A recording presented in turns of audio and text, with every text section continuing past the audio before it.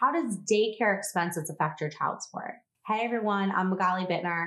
I'm one of the family law attorneys at Meadow and Gray. Now I'm going to talk to you about how your daycare expenses or your child care expenses could affect your child support. One of the factors that the court can put into the calculator when they're determining what that child support number is going to be is your work-related child care expenses. So this means what it costs to watch your child while you're at work.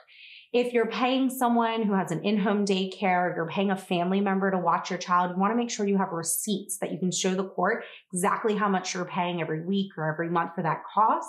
If you're at a center, you get your receipts and that's what you need to show the court. That number gets put into the calculator and it helps determine the child support amount. Thanks for watching. You can visit our website for more information.